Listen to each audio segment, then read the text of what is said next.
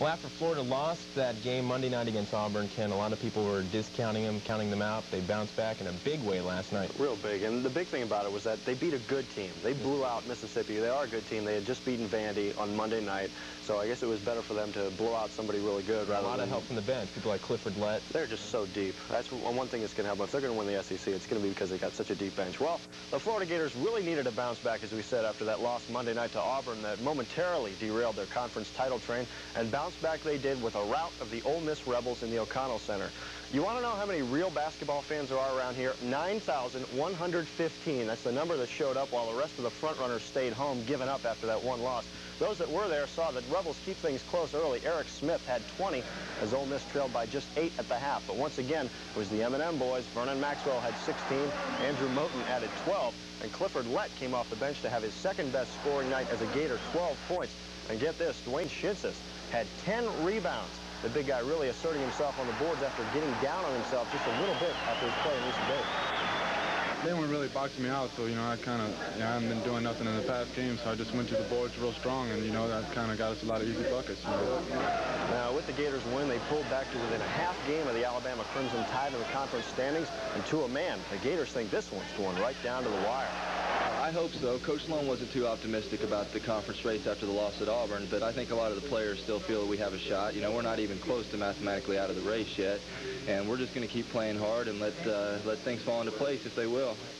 Yeah, I hope it does, We don't want to lose anymore. They can lose some more. It doesn't matter. We're going to their job. We're going to be ready to play.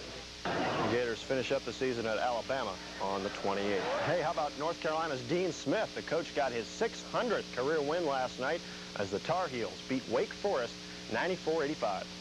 Take a day at a time in my life, and always have, but you can bet there's one person who's not thinking of any coaching records. I go on this year's team as the only thing that interests me at this point. The Heels currently the #3 team in the nation at 21-2. By now, you probably know the story of how the Florida Gators landed the best high school football player in the land, one Emmett Smith from Pensacola Scambia High. Seems he put the names of the schools he was considering in a hat and kept drawing till he drew 10 times. The thing is, Florida didn't win that draw, but then Emmett just decided who cares what the hat says and picked the Gators anyway. Does that sound strange? How about him wearing red and white to his signing? See, red and white are the colors of Nebraska, one of the other schools he was considering. And red and white, well, I knew if I made my decision up to go to University of Florida, y'all was going to expect me to come in orange and blue. See, I fooled you, though. See, I wore red and white tonight just to throw everybody off, try to keep them off balance. Let's take a look now at some other recruits the Gators have signed since yesterday. Dexter Austin, a speedy wideout out of Sarasota Cardinal Mooney High. Lloyd Hopkins, the best junior college running back in the country from Arizona Western Junior College.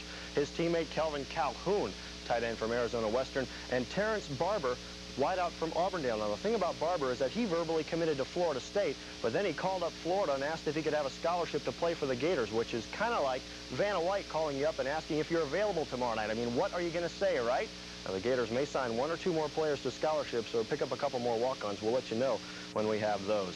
Meanwhile, the hockey world is still abuzz about last night's thrilling win by the NHL All-Stars over the Soviet national team in the first of the 2-game set known as Rendezvous 87. There was a packed house on hand at the Colisée in Quebec, and they saw the best player in hockey, Wayne Gretzky. He got the NHL Stars off to a lead with an assist to teammate Yari Curry. Curry got the goal. NHL led 1-0 after 1. They scored again in the second. They were tied 3-3 until a minute 15 to go.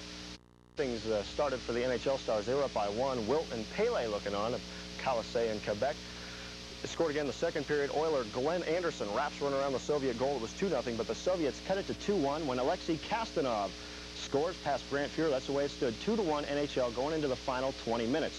The guys in red tie it up when Vyacheslav Baikov weaves in and around Boston's Ray Bork, gets it under Fuhr to make it 2-2. But the NHL came back again, taking the lead at 3-2 with this Kevin Dineen goal set up by Dave Poland. Again, the Soviets get the lead. Anatoly Semenov gets the goal and takes the post with him. It's 3-3, and we're looking at overtime. That one hurt, but with just a minute 15 to play, Mario Lemieux skates in, and Poland deflects it just enough to get it up and over the stick of the Soviet goalie. 4-3, the final. Team NHL takes Game 1 of Rendezvous 87. They'll play Game 2 tomorrow night, also in Quebec City. And talking about hockey, you want to see a hockey brawl. This is not just a fight, folks. This is war.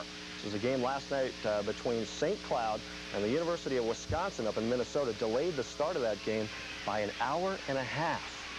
And if you see, when you get in a hockey fight, you just grab the guy nearest to you, and That's you can't get hurt. And quickly, congratulations going out to Janet Wendell of Gainesville, who won the Empire State Run-Up today in New York City, ran 1,575 steps up to the top. She couldn't get the elevator, huh? No. Thanks a lot, Ken. We'll be right back. Stay with us.